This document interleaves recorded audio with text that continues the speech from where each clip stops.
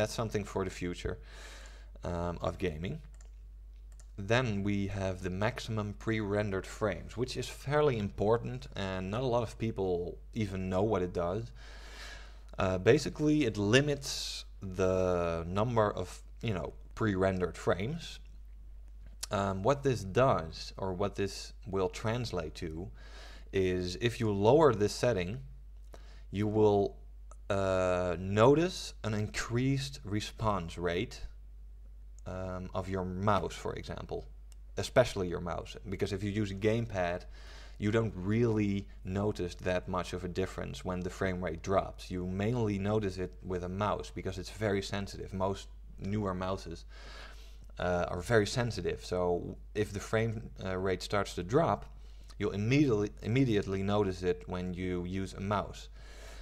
So this is particularly useful for games that are pretty new, pretty heavy, and which you use your mouse with. If you increase this value, you will notice a delay in response.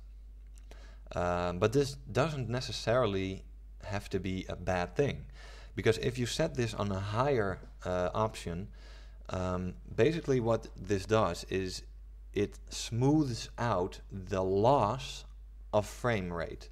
So if you view, for example, if you're playing Batman Arkham City and you start flying over the city and you see a huge part of the city, your frame rate might drop a bit.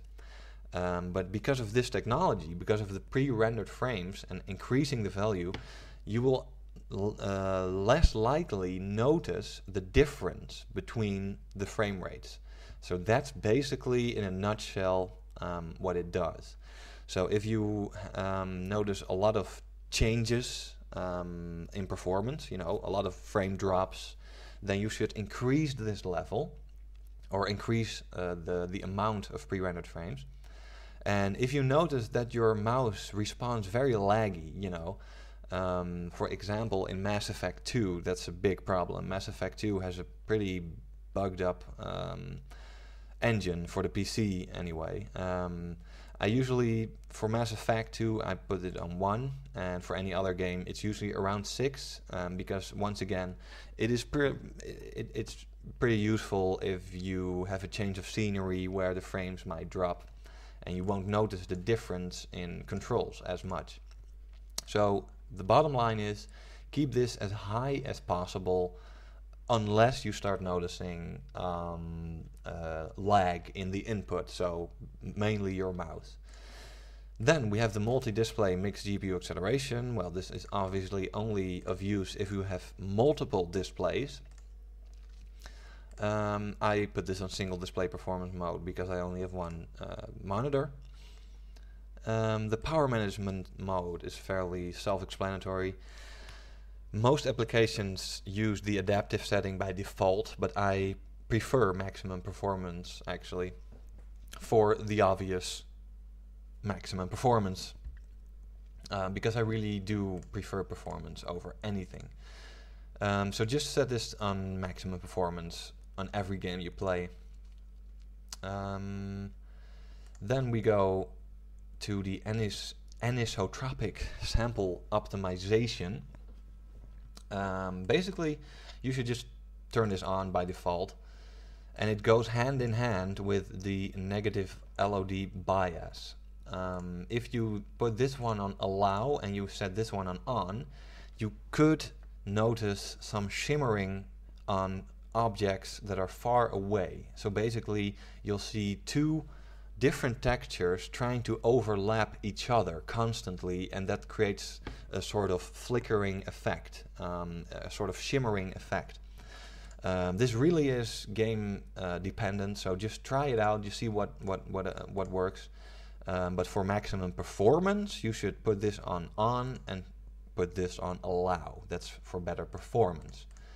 Unless you see some strange flickering in the distance, then you should put this on off and this on clamp. And the quality, well, it kind of speaks for itself. I always set this on high performance because, once again, I love high performance in games at least.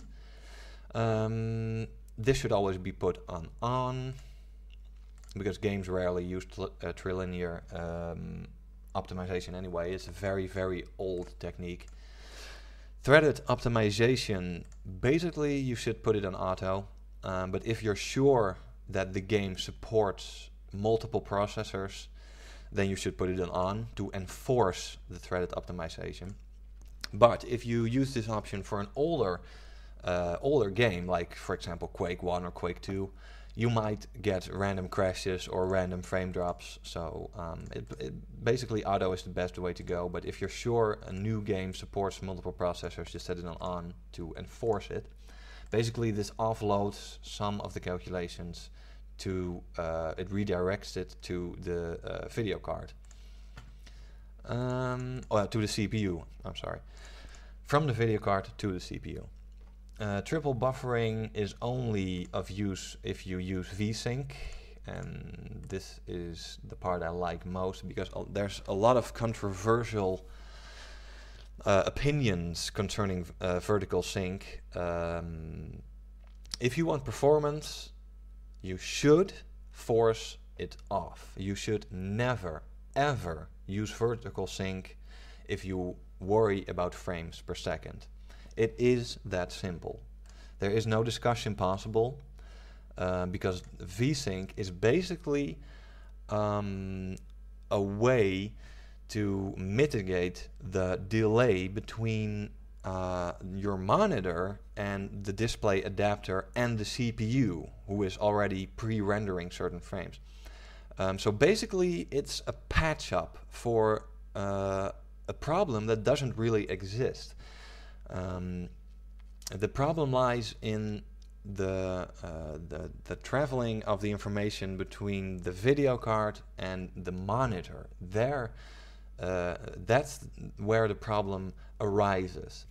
So for example, if you were to put it on, you will immediately notice a drop in frames per second. For obvious reasons, because the vertical sync is capped to the maximum refresh rate of your monitor on that particular resolution. So that's very important, that last bit, on that particular resolution. For example, I'll show this along, I don't know if, where was it? Yeah. This is my native resolution, 1680 times 1050.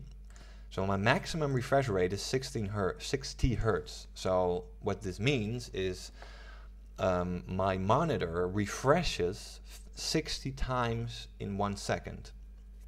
So if you put VSync on, you will have a maximum frame rate, which is not the same as a refresh rate.